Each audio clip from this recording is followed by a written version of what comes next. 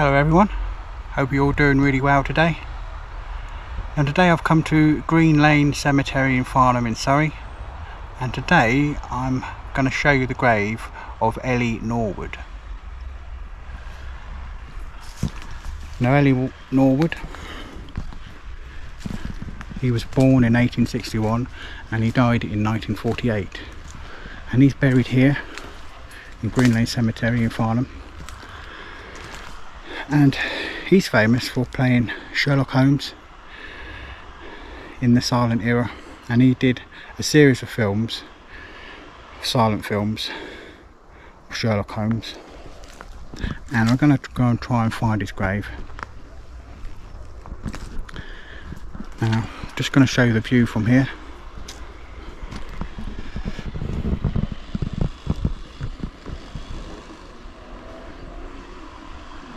Quite a nice view of Farnham.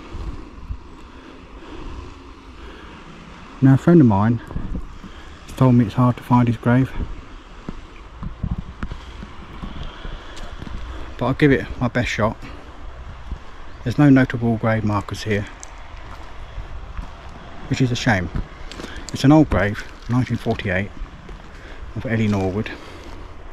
I think his real name was Anthony Brent, and he actually lived in Farnham as well. And I'll give it my best shot, see if I can find the grave of Sherlock Holmes, Eille Norwood.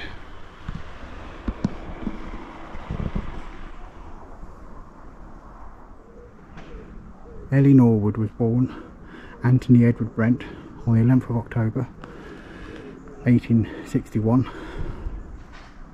And he died on 24th of December 1948, and he was an English stage actor, director and playwright, and best known for playing Sherlock Holmes in a series of silent films. Now he played Sherlock Holmes in 47 films from 1921 to 1923.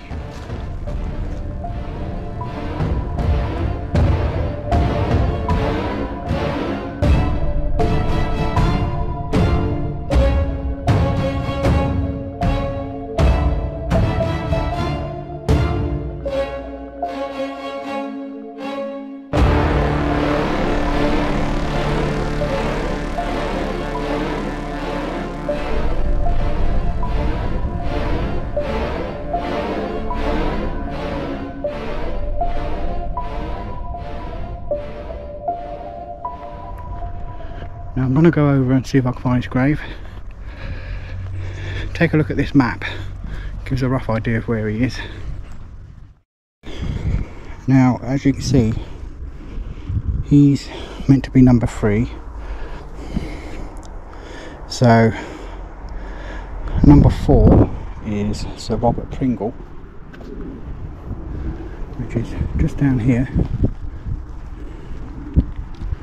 which I believe is this grave here. So that's Sir Robert Pringle, so that means Eille Norwood is one of these graves through here.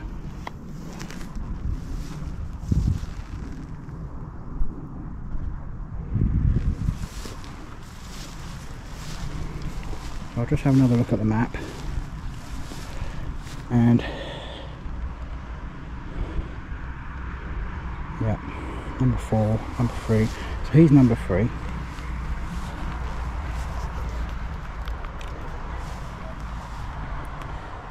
So that grave there is Sir Robert Pringle, number 4. So he's probably up here somewhere. So let's have a look. Let's start up here, shall we?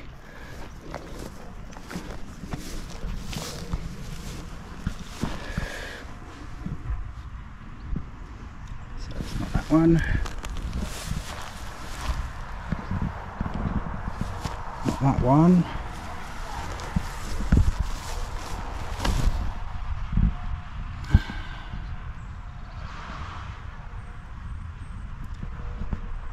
hard to read these headstones.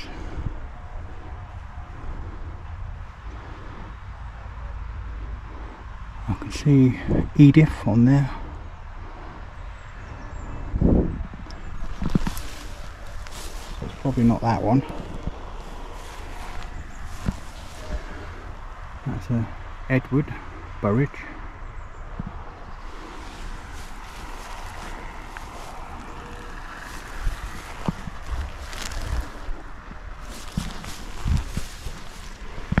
I'm writing on the side of this one, that's Frank Farnham. That's a, looks like it's him. And there is some more. That's got 1878 on it, that one. It's got these two.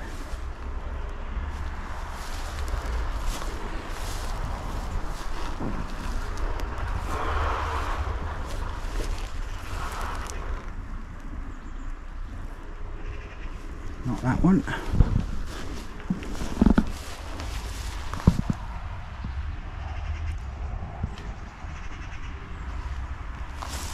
Day. Someone called Day. There's this one.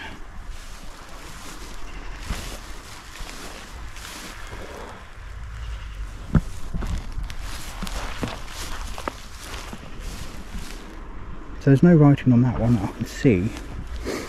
Let's have a look at this one. It's not that one. Got this one here.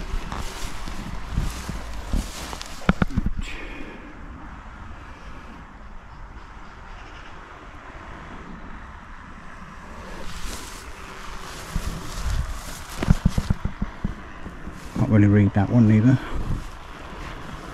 It's an unmarked one. There's a few graves here actually, which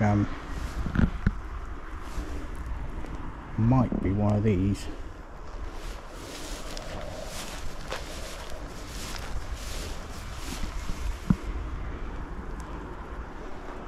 Yeah, I'm up a bit too far now.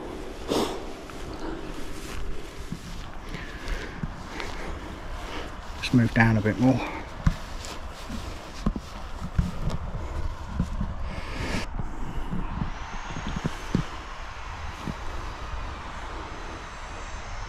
So the dates on that one are not correct.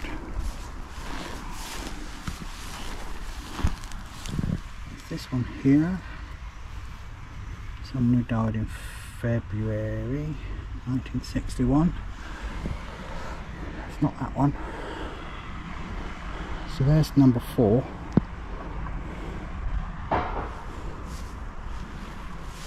So, and there's an area here, there's unmarked graves as well.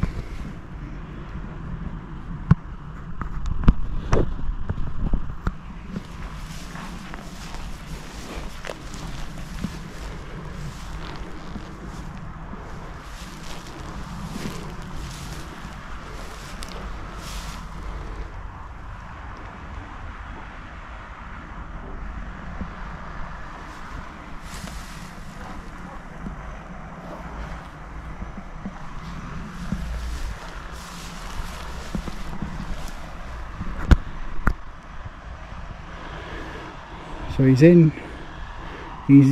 could be in these unmarked or these ones that don't have headstones.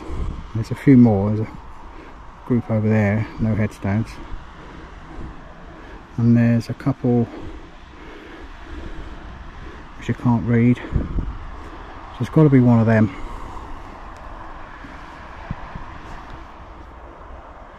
But unfortunately I'm not going to be able to find it.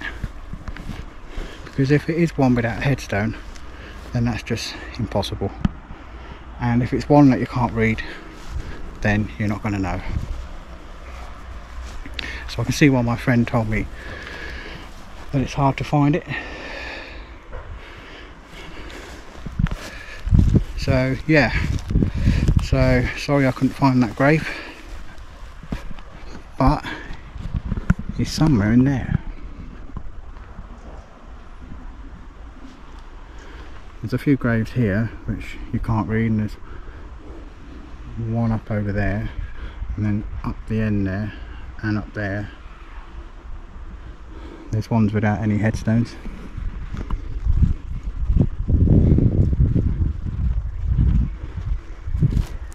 And that's Robert Pringle, number 4. So he's up here somewhere. Eille Norwood.